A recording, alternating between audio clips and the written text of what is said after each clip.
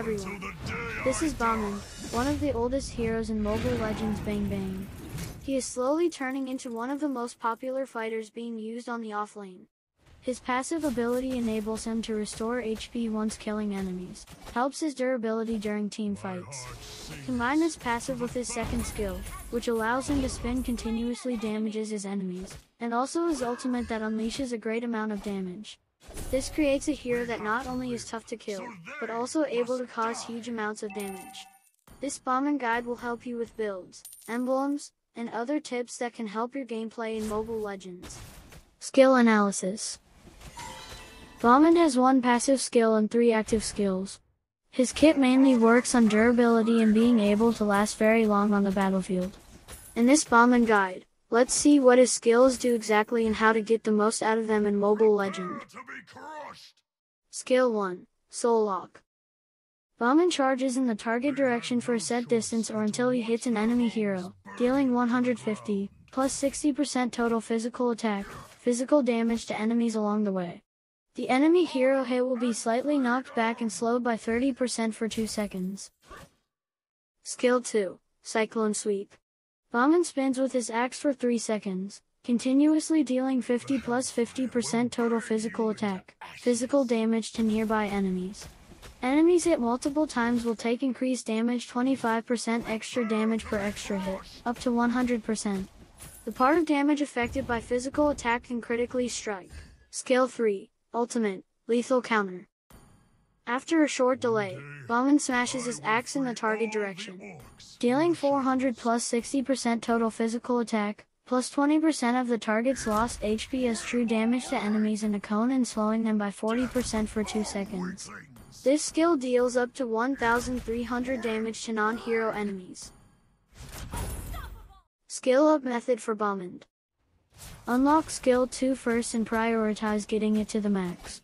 Upgrade Skill 1 accordingly and upgrade Ultimate whenever you are given the chance. Best Emblem Set and Spells for Balmond. Emblem Set. Balmond is a hero that relies on his durability and damage to make the most impact in games. This is the custom fighter emblem with Festival of Blood being the talent. Bravery plus 3. Persistence plus 3. Festival of Blood. Battle Spells. Flicker is highly recommended as it is a very versatile spell. It can be used to flee from enemies or to be used with your ultimate to create a devastating blow that your enemies would have not expected.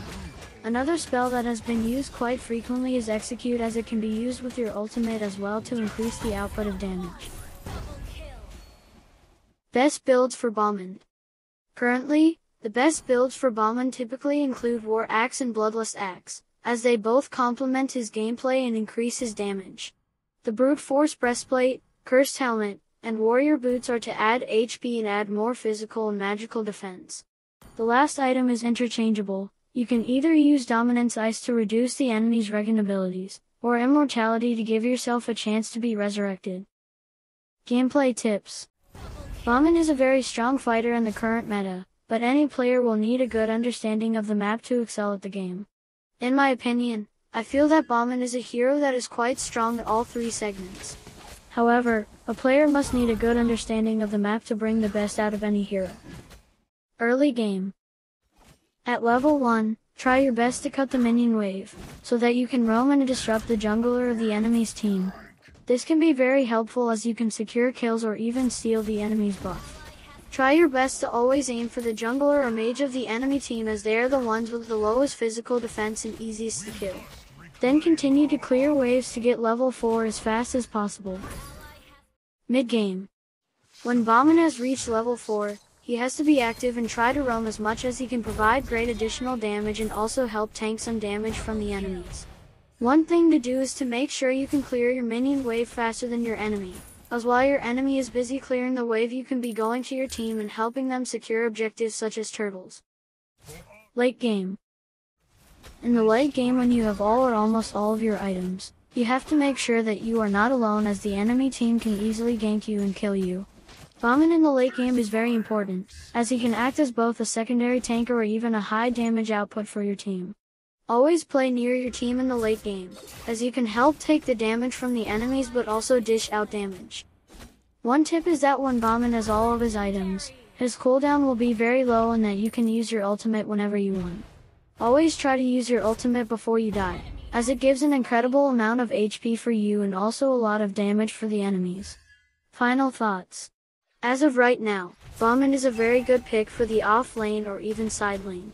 His abilities help him be able to sustain high amounts of damage, but can also give it back. He is most likely going to be a first or second pick hero in this current meta. He will be a meta fighter as long as he doesn't receive a nerf or other fighter heroes getting a major buff. Overall, Balmond is a fighter hero who has a fairly simple kit but when used properly can be incredibly difficult to deal with. And that's all for today. Thank you for watching the video. If you found that this guide helped you in any way, please do me a favor of leaving a like, comment down for suggestions and don't forget to subscribe. See you again next time. Ad Astra.